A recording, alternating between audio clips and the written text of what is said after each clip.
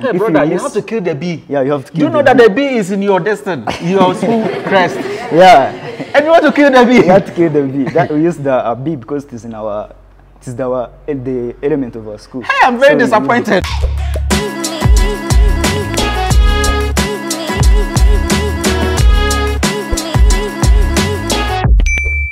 My name is Goshes, still here in East Africa, Uganda, and I'm in Kigezi High School. My special regards to the Minister of Education, Madam Janet Museveni, and then the Director of Education, Madam Kate Lamalu.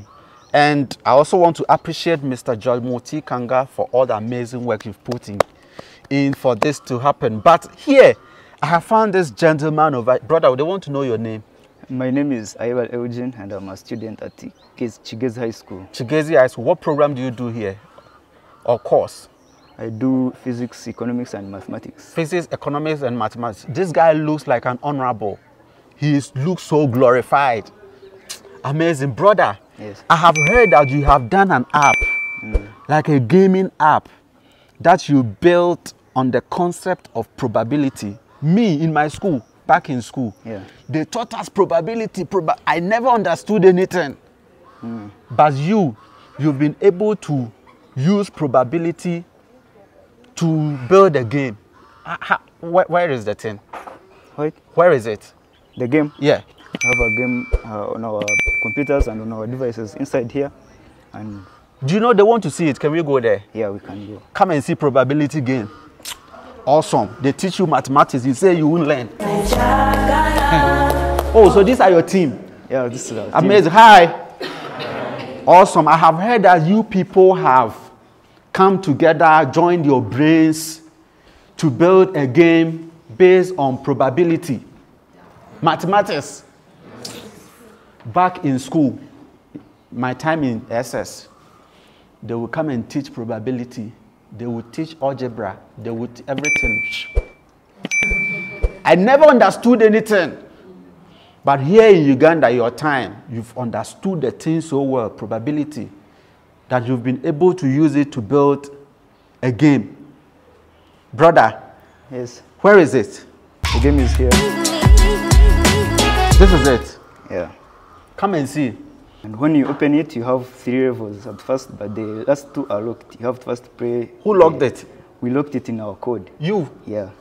You locked this thing? Yes. They've locked the thing, oh look. So it means that this one is not accessible. Okay, yeah. It's not accessible. It means he gives no room for cheating. Until you complete here, you're not coming here. No weapon. So you have to go here. You have to first do the junior level. Then once you achieve the score for the junior level, you go to the senior. Once you are a senior, then you can go to the master level. So press the junior, let's see what's there. So in the junior level, it's an easy level for anyone can play it. And the rules of the game are, when there is a bee that you have to kill. When the bee goes in the box number 1, you click button number 1 to kill it. And hey, brother, you have to kill the bee. Yeah, you have to kill the bee. Do you know that the bee is in your destiny, your school crest? Yeah. And you want to kill the bee? You have to kill the bee. That we use the bee because it is the element of our school. Hey, I'm very disappointed. You kill your own bee. Okay, let's kill the bee. Okay. Hey, I'm not the one killing the bee, it's you. Your own student will ask you why you want to kill the bee. They work really hard to protect the bee. Your time, you want to kill it. You have to kill the bee. You say you want to kill the bee. Come and see. So, you place the play button up here.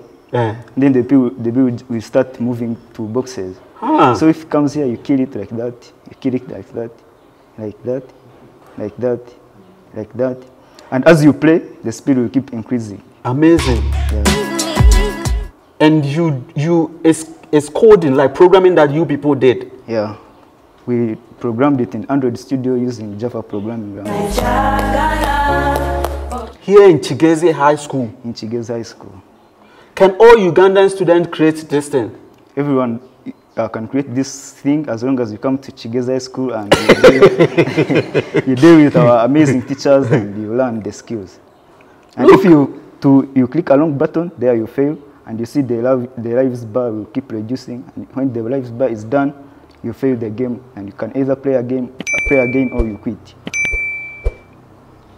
And you did this thing based on probability. Yes. That's probability that they teach in classroom. In classroom. We have the concept explained in this presentation. Like if you see here, we have the introduction slide. Then I don't want you to explain the concept. Somebody will steal it. Okay. But you've done the thing. I also understand that you can use this thing to score, maybe give gifts to content creators. How is it like? So the same way this the game works, you see, it is based on probabilities. The bee can go to any random box, the player cannot predict it.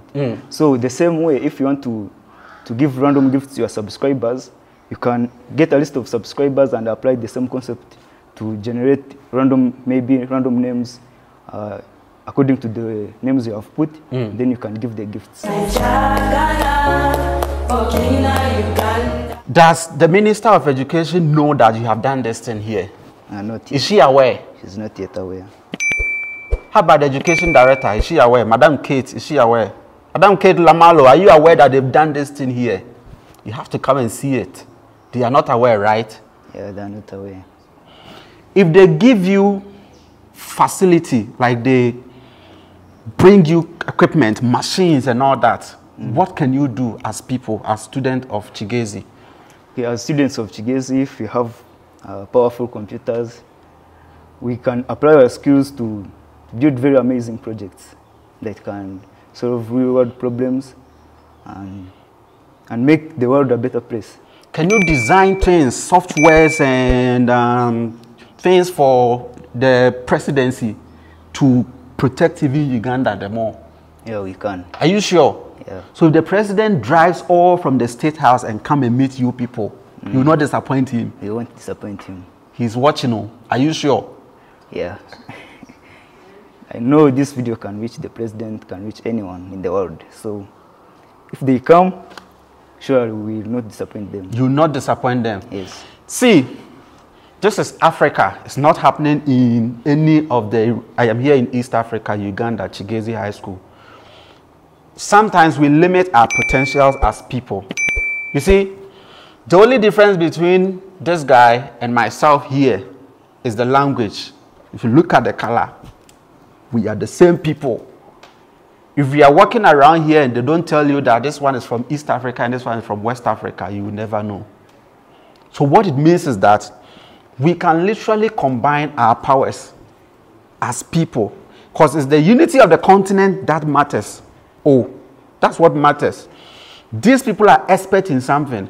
You go to West Africa, they are experts in something. You go to East Africa, Central Africa, the Southern Africa, all are experts in something. And it's really mind-boggling to know the kind of youth that are coming up and the innovations they have.